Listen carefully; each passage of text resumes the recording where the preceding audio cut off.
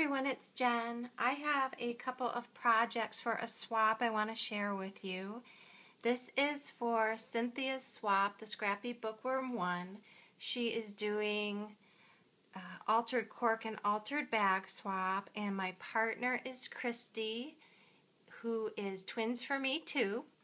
And we've gotten to know each other a little bit. She's super sweet. So I'm going to talk kind of quickly for a couple of reasons. The post office is closing soon, and I really want to try and get these shipped off to her today. And I don't want the video to be too long. But I've never made altered corks or an altered bag before, so they took me a little bit while. The corks actually went quickly. I was surprised at how quickly the corks went.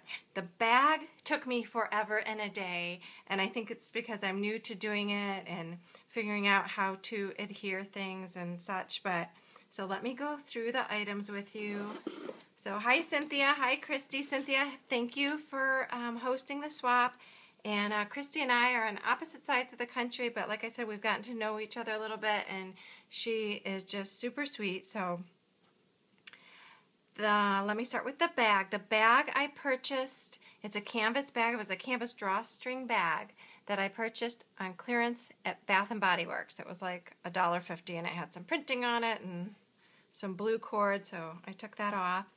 I used a French coin stamp set that I had and used stone gray stays on ink and just stamped all the parts that were going to be exposed. And then I just used some paper and trims to do, covering. I used some pearl bling here. I made a little pocket out of the trims and actually put some pearl bling underneath there. And made this little card with her sentiment on it and some more trim. This is a Prima tile. And even when I use like the Prima tiles, I inked around the edges and put a little glitter around the edges. This is a flower that I made with some notebook leaves. And these are Wild Orchid craft flowers that I covered with paint and gesso and super gloss and glitter and a little key. And I adhered everything down with hot glue, like the trims, the paper.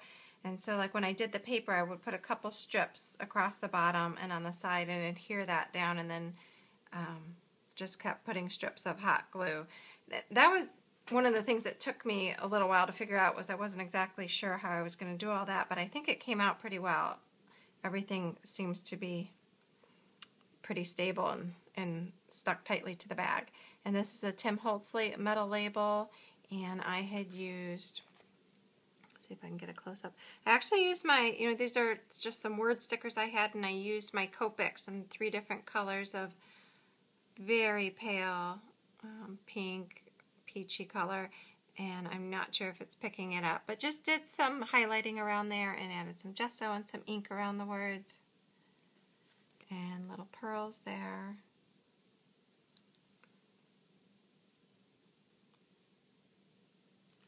And then I actually put a magnet under here and one underneath the top flap, but it's it holds it really well. I mean, it's not super strong, but it's definitely holding the flap down.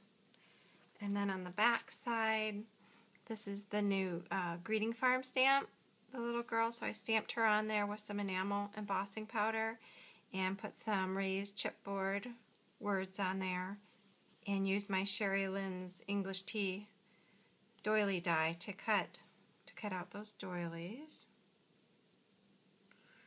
So I love it. I hope she likes it. And then I'm going to fill it and show you guys what I'm filling it with. We're supposed to put 4 goodies in the bag, and I try to, when I'm in a swap, to make some of the goodies that I'm putting in the bag. So these are all wood pieces that I covered with some clip art. Sorry you can't see them all. There's a little fairy and a little bird's nest under there, but those two. And then these were some wooden tags that I covered and just added some seam binding and some little baubles. So we're going to go ahead and fill this up. I checked last night to make sure it all fit in there. And then I just made a card of some little buttons that she could use in her projects, and I actually covered the back of it with lace. So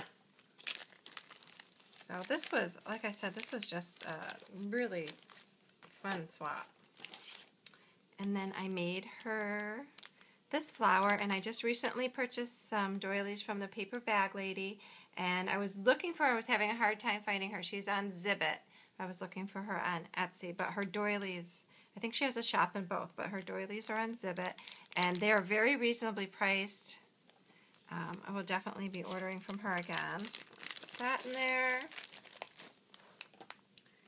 And then just used my Tim Holtz die, made her this little envelope that I put some trim in. Sorry, I have gesso and stuff all over me. I'm trying to, like I said, get to the post office before they close. So I had some coordinating trim. I was using creams and whites and lavenders. I know she said she likes softer tones. And I had this little covered clothespin and some raw silk trim and some lace. I'll stick that in there.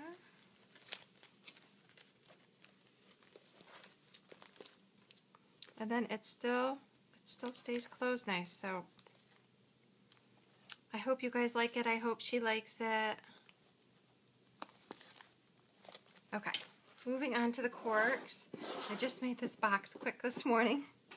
Another one of the doilies and a rosette flower. I covered a wood banner that I had and just made a little bottle cap, a couple cutouts, tied some little trim around there. And like I said, the bottle caps went so much quicker than I thought they were going to. Let me go through them real quick. This one, for the actual cork, I had put some gesso and glue and mixed it together and rolled the cork in it and then rolled it in some glitter and added a couple layers of trim and a bunch of trim at the top. And I used on either side a large eyelet.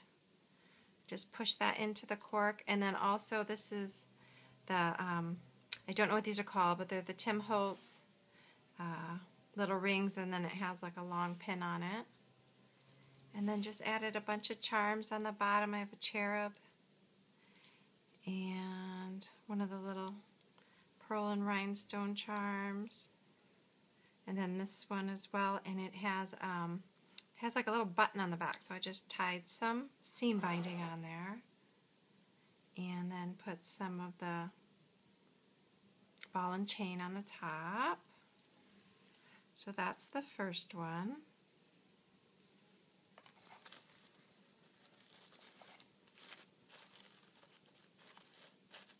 And then the second one, I covered the cork in lavender paint and then some brown StazOn ink on top of that, and then wound some purple wire around there and did a couple corkscrews in the wire. And for this one, I had these charms and I just cut off the loop part of the charm and filed it down with a little metal file.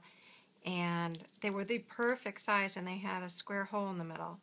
So that worked perfect to put the pins in. And then these flowers I purchased at AC Moore in the wedding section. It came in a bunch of 8, and I purchased some white ones as well as these pinkish ones, and then I altered them with super gloss and gesso and glitter. And I really like the way those came out, and then I made this charm to coordinate. It's a little cherub. And then just some more pearls, charms, and a locket. And I believe this is an industrial chic piece that I just linked together. And then used one of the Tim Holtz little toggle clasps on top. And if she wants to take the seam binding and the spray off and just use it like that, she can, but the clasp was kind of small, so I also put this loop on here with the pink pearl spray. so she can use it in whichever way that she likes. So those are my corks.